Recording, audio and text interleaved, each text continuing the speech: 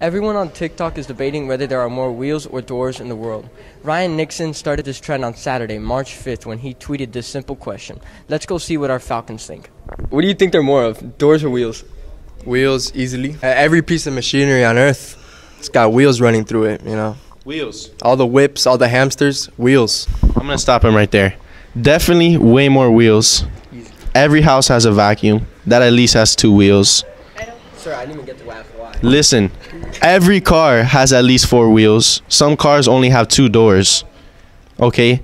Semi-truck, 16 wheels. Everything in the world uses wheels. There's only doors on like houses and cars. What else is there? You're not going to count a drawer. What do you think they're more of, doors or wheels? I think there are more wheels than doors. Why? Because there are more cars and trucks and every vehicle that use wheels than doors open to people. That is opportunities. What do you think they're more of, wheels or doors? There are definitely more wheels than doors. Why? Let me see. Every rolling chair has 5 wheels. What else has wheels? Every cart in the school has wheels. Everything. What else? Just alone by the teacher's chair, those 5 wheels is more doors than any classroom has.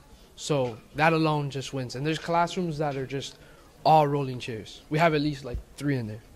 The trend originally started on Nixon's Twitter, where it later transferred to TikTok. The trend has skyrocketed massive debates throughout the app and has over 200,000 votes. As of March 15, wheels have a slight winning percent with 53.6% of votes, while doors have 46.4%.